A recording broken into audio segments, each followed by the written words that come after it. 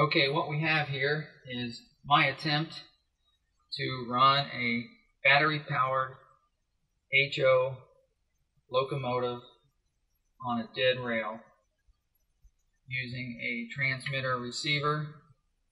This is a toy grade transmitter receiver from a toy boat. Here's the boat. Took all the guts out of there and wired this up.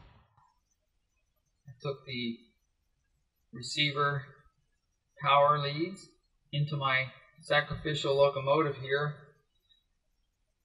pulled the leads off of the track pickups into my receiver and into my battery. This is the transmitter that came with the toy boat. I got it all hooked up and here we go.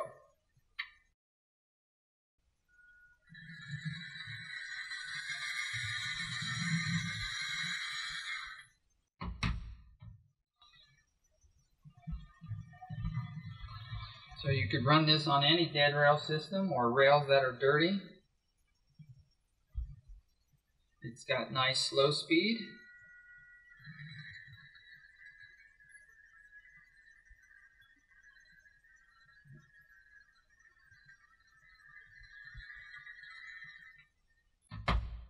Or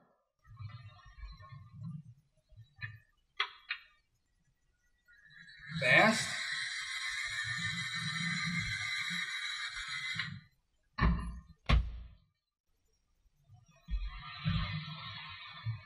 Pretty quick. Also, this is a 2-channel receiver, and the second channel here could be used for lights and or sound. I think all of this can be hidden.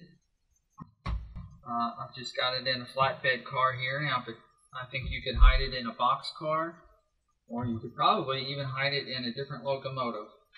Take the top off, and I believe you could get all that battery and the receiver in here. You could take this weight out if you needed to, if it was too heavy. And I believe you could get it all to fit in there. But if you noticed, I have a problem. I cannot run this in reverse. This is a 2-channel receiver transmitter combo, and when I bought this I noticed that there was a switch here for reverse and normal on my throttle. I thought that I could flip this into reverse and it would run in reverse, but all this does is reverses your throttle.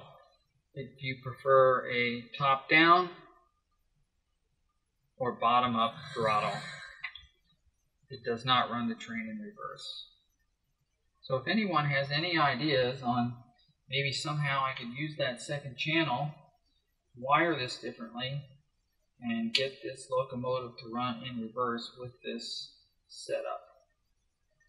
So there you go. I think that's at least proof of concept that I'm on the right track here. I think, pardon my pun, I think this could work.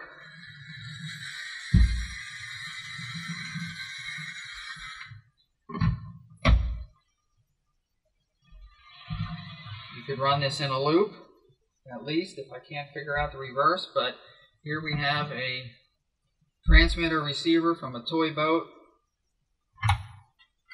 running my HO locomotive on a dead rail.